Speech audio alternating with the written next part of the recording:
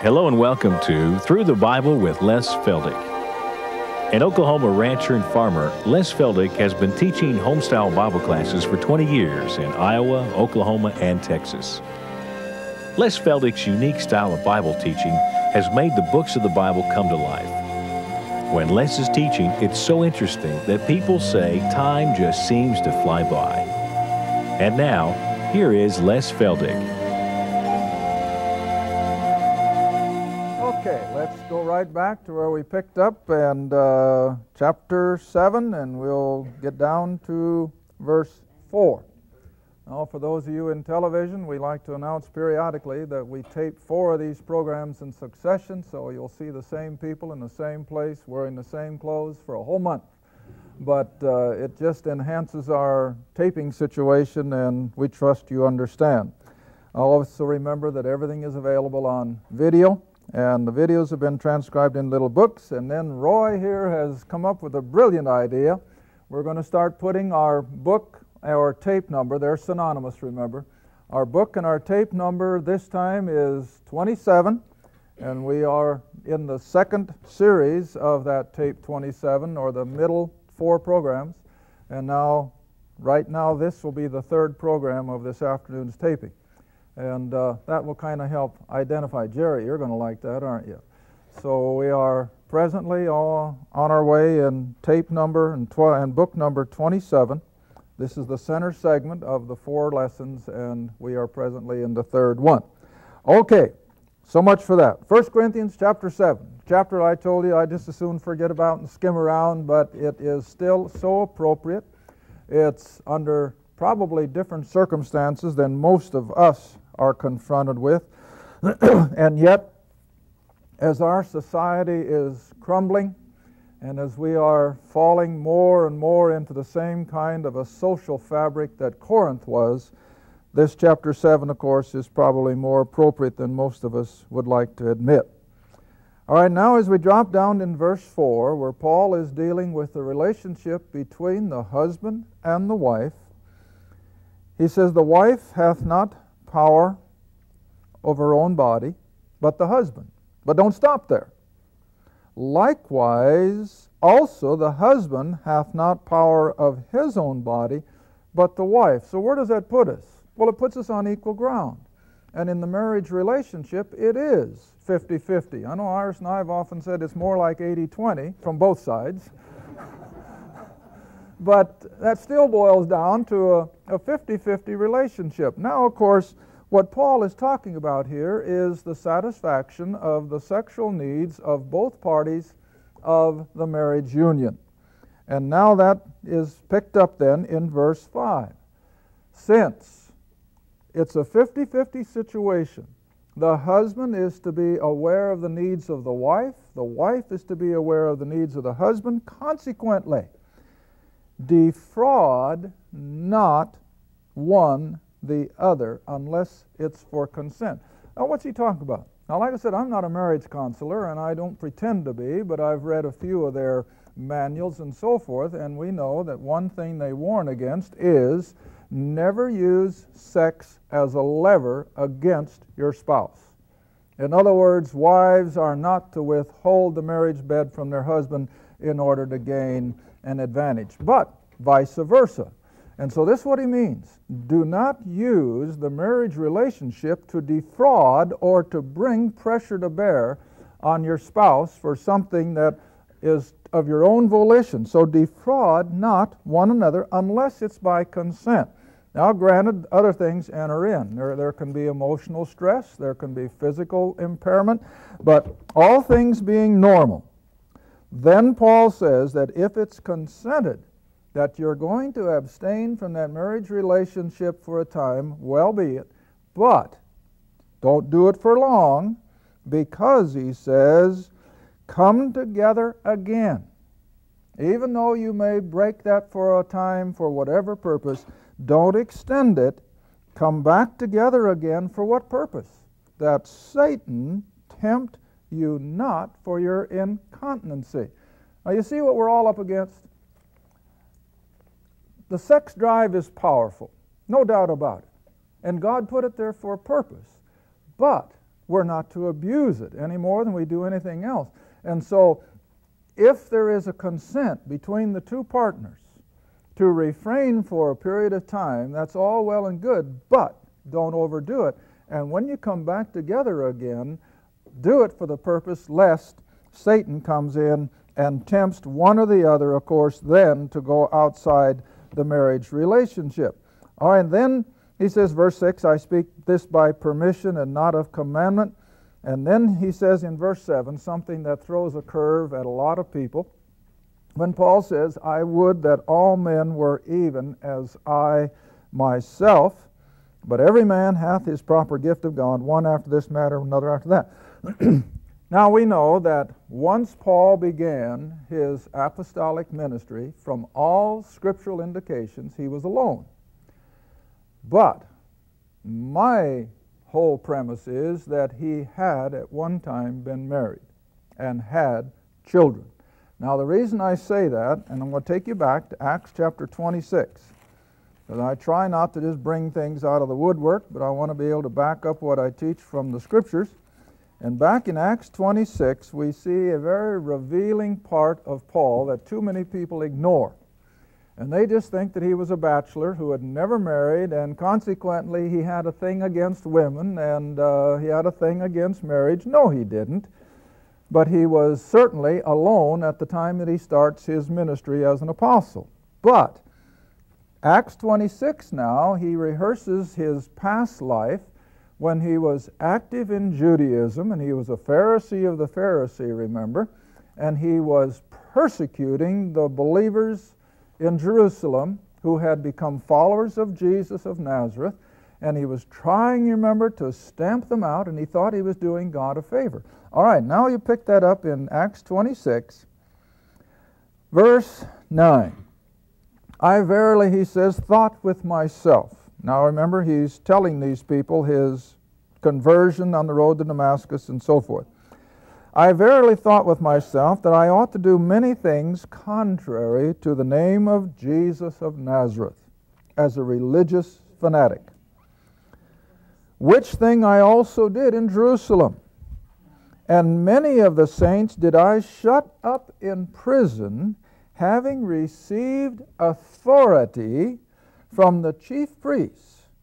And when they, these believing Jews, whom he had arrested and brought back before the religious leaders of Jerusalem, and when they were put to death, I gave my voice, the King James, and a better word is vote. And I gave my vote against them. Now, who was the ruling body of Jews that would have been voting what to do with these believers? The Sanhedrin, or the Sanhedrin, however you want to pronounce it. Now, here's where I maintain the man was married. You could not, if I understand the Jewish Old Testament economy, they could not be a member of the Sanhedrin unless they were married and had children. And the purpose, of course, how can you judge in the areas of family relationships if you've never had the experience? Now, that's nothing new. Bring it all the way now into the New Testament, into 1 Timothy. All the way back to Timothy. 1 Timothy, chapter 3. And Paul carries it right on into the leadership of the church. The same premise. How can leaders of the church lead intelligently and from experience if they've never had the responsibility of being a husband and a father? All right, look what he says in 1 Timothy chapter 3. You know, and here's one of these places I always ask people, I don't care what denomination you're from. I don't care what you think of the Apostle Paul. Where do you get the reasons for your church government or organization? Well, you get it from Paul, whether they like to admit it or not. And here we have it. We have the qualifications for a pastor or a bishop and the deacons. All right, 1 Timothy chapter 3, starting at verse 1. This is a true saying. If a man desires the office of a bishop, and I think that is also the pastor, he desireth a good work. A bishop or a pastor then must be blameless, the husband of one wife, vigilant, sober, of good behavior, given to hospitality, apt to teach, not given to wine. In other words, he can't be an alcoholic. No striker, can't be a brawler, and not covetous. And then verse 4, what is the other part of his requirement? One that ruleth well his own house, having his, what does the book say? His children, see? Having his children in subjection. And you come on down to the deacons and it's the same thing. So this whole process of leadership in the realm of the Spirit demanded that Paul was married, had children. What happened to him, we don't know. I would like to think, and I may be as wrong can be, but I like to think that after his conversion on the road to Damascus, and it just totally upset his whole apple cart of life, so to speak, and he turned his back on that well-paying position as a member of the Sanhedrin, as a member of the Pharisees, and you know, he says in Galatians that he profited in the Jews' religion. In other words, he was making, I think, big money as one of the religious leaders of Israel. And he turned his back on all that. What do you suppose his wife and kids did? I think they rebelled at the very thought of it, and she probably left him or divorced him or whatever. We don't know. That's all just my own idea. But whatever, I have to feel that Paul at one time was married and had children, but something happened to him, because from the time that we pick up the Apostle Paul in the book of Acts, he is alone. He doesn't call himself a widower. He doesn't call himself a bachelor. He just knows that he does not have a wife or family. Now then, coming back to 1 Corinthians chapter 7, it's that single state then that Paul is referring to when he said, I wish all men were even as I myself. Now there had to be a reason for the man to say that, because he certainly was not putting the kibosh on marriage and family. But all through Paul's letters, what was he expecting to happen at any moment? Well, the Lord to come. And on top of that, I think that by the sovereign grace of God, Paul had a little bit of a foreview of the horrible persecution that was going to come upon the Christians. Now then, if all of a sudden persecution was to fall, how much easier it would be for people to be single. Stands to reason. Where a poor little wife wouldn't have to suffer the consequences of her husband being taken away in the middle of the night, or having children suddenly kidnapped away from them and not knowing what happened to them. It'd be better to just be alone, face persecution, face the death, and have it over with. And so I think both of these things have to be brought into our understanding of what Paul is teaching here, that number one, the Lord's coming he thought was at hand. Paul says that throughout his letters, that the Lord was coming imminently. And of course, it didn't happen. And so he tempers these relationships with that in view. Plus, like I've already said, he had an inkling, I'm sure, of the horrible persecution that was going to be coming across the Roman Empire. So take all that into consideration. Now then, verse 8. I say therefore to the unmarried and the widows, it is good for them if they abide even as I. There again, he's telling even the women, it would probably be more comfortable, it would be better if they would remain single than to get involved again and go through the trauma of losing their husband to the forces of persecution. But he's going to give them an out. If they cannot contain, let them marry, for it is better to marry than to burn. Now what's he talking about? Well, if they cannot control their sexual desires, and it gets to the place that they're tempted to commit adultery to do that, then Paul says, you're better off getting married. That comes right back to what he says up in verse 2. Nevertheless, to avoid immoral circumstances or the temptations of it, you're better off getting married. But that aside, he said it's better that they stay single under those circumstances. Now then we come down to verse 10. And this is difficult. And I know that a lot of people probably don't like to face this head on, but we have to because it's in the book.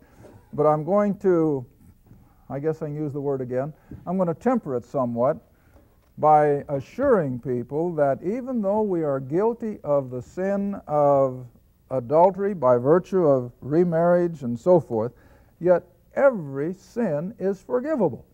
There is nothing that the Lord will not forgive.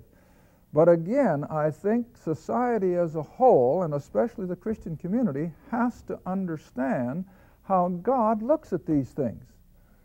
And that's what we have to go by. How does God look at it? Not what society thinks, not what our denomination thinks, but what does God say? And again, like I said in the last program, the problem with our whole attitude towards marriage amongst our young people is because they have not been taught what God says about this marriage relationship. All right, verse 10. And so unto the married I command, yet not I, but the Lord. So this is the word of God. Let not the wife depart from her husband, and if she depart, let her remain unmarried, or be reconciled to the husband. And let the husband, by the same token, not put away his wife. Verse 12, I'm going to come down a little ways, and then we're going to come back. But to the rest I speak, not the Lord. If any brother hath a wife that believeth not, and she be pleased to dwell him, let him not put her away. And the woman who hath a husband that believeth not, in other words, he's still in paganism, he still worships his idols, and if he be pleased to dwell with her, who is now a believer, then let her not leave him. Stay with him. For the unbelieving husband is sanctified by that wife who is a believer, and vice versa, an unbelieving wife is sanctified by the husband, else were your children unclean, and now they are holy. All right, now verse 15. But if the unbeliever, the man or the woman steeped in idolatry, has not yet become a believer, and if that believing partner departs, Paul says, let him or her go. Got it? Let her go. A brother or a sister is not under bondage in such cases, but God hath called us to peace. But now here's verse 16 where I want to stop. For what knowest thou, O wife, who is a believer, whether thou shalt save thy husband, who is still in idolatry, or how knowest thou, man, whether thou shalt save thy wife? Now, of course, we know that we cannot save our spouse, and the spouse cannot save us. So what's Paul talking about? Well, let me bring you back again to Peter's little epistle. Little letters of Peter.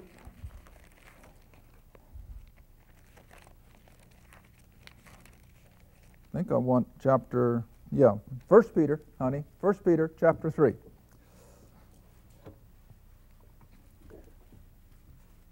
Now again, let me recap.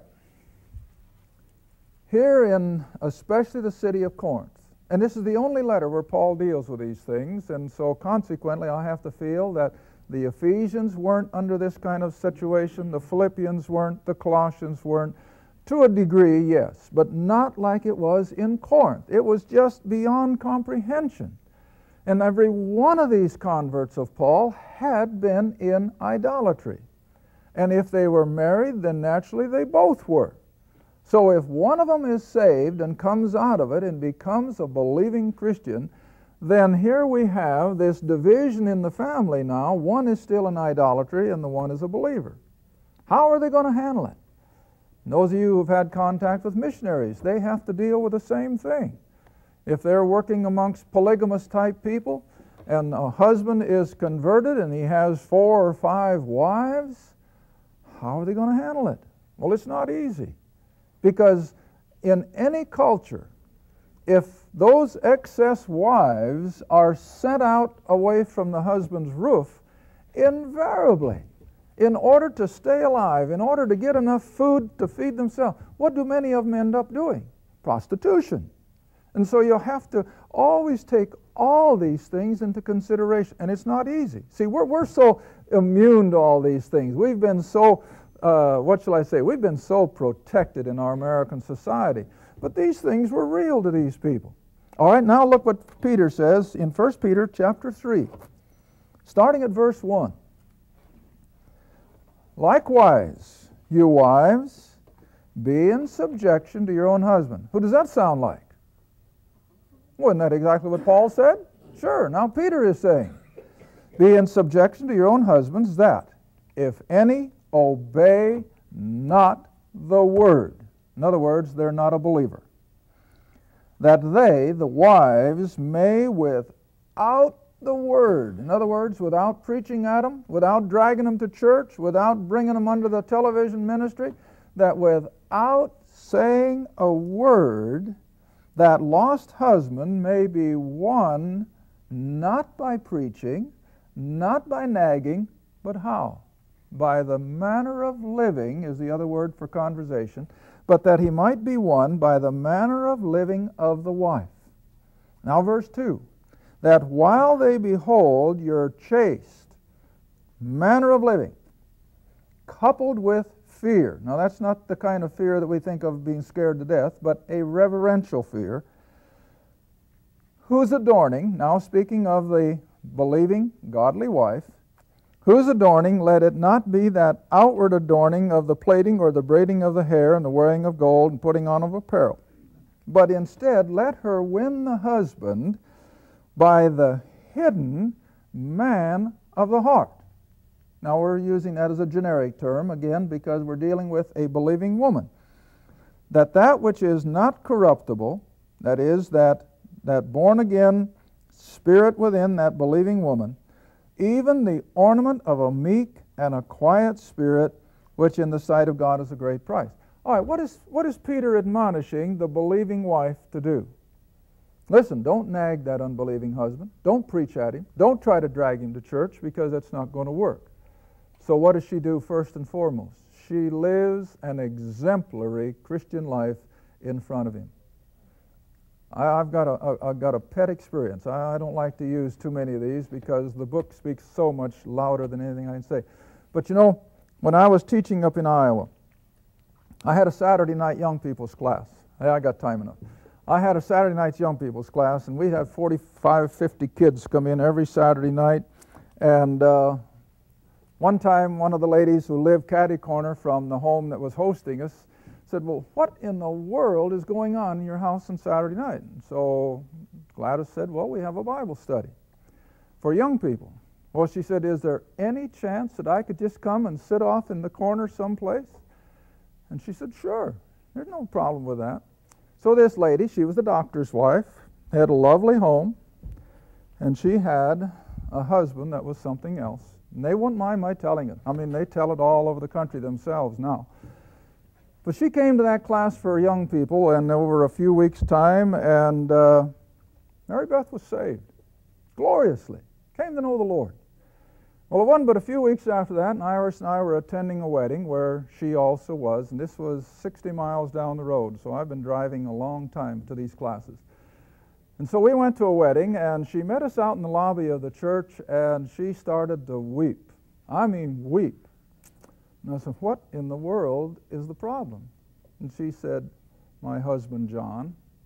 And I said, yeah, I've heard about John. I mean, he was something else. He had more than one mistress, and she knew it. And as a result of her salvation, he became her number one burden. And I guess I happened to have a New Testament in my suit pocket. It was at a wedding. And so I showed her these 2 or 3 verses. And I said, now this isn't going to be easy. But I said, my Bible tells me that if you can do it, God will do it. Which is, I'm willing to try.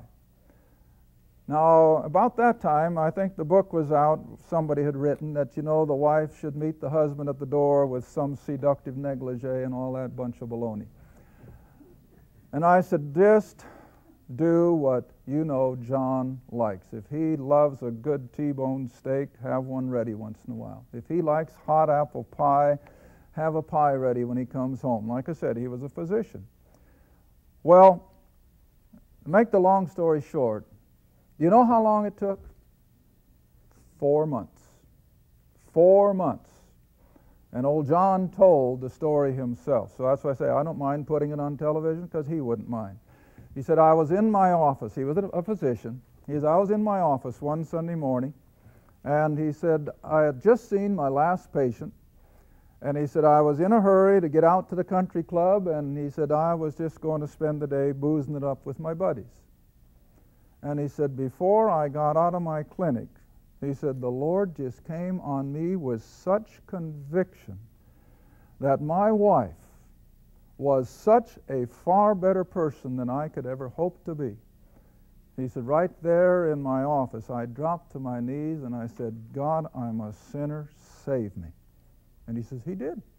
And you know, the man has been a church leader almost ever since. That's what I say, I don't mind repeating it, even on television. He is a living example of what a believing wife can do without saying a word. See, most women get the idea that they're going to drag him to church and they get everybody trying to collar him, and hey, that's not the way to do it. You just simply prove to that. I've got quite a few like that. On one of the other instances, it was the other way around. The husband came to the class first and was saved and got such a burden for his little wife. And she tells it. So, I mean, I don't mind. She tells it herself. She had nothing to do with this. In fact, she used some pretty vile language concerning the Word of God when he tried to read it to her. But he just kept living the example. And then finally one day, the Lord in his sovereign grace caused a friend of hers who was a believer to just stop in for coffee one morning, and in the process of having a cup of coffee, led this lady to the Lord. And they're still living the exemplary Christian life together today. So I know it works. All right, now then this is all that Paul is saying, that if a wife or a husband finds themselves still in a marriage relationship with a rank pagan unbeliever, hang in there. Paul says, don't break up the marriage if at all possible, but live the example so that the day will come when they will open their heart to the gospel, and then you can have, again, a happy marriage relationship, a happy home, and of course then the children will more than likely follow suit. Thank you for watching Through the Bible with Les Feldick, a weekly Bible study. If you would like more information about the Les Feldick Ministries, a Bible study in your area, or about this program, write to Les Feldick Ministries, Route 1, Box 760, Kinta, Oklahoma, 74552. That's Route 1, Box 760, Kinta, Oklahoma, 74552. Through the Bible with Les Feldick is viewer supported, and your gift is appreciated. Thank you, and be sure to tune in next time for Through the Bible with Les Feldick.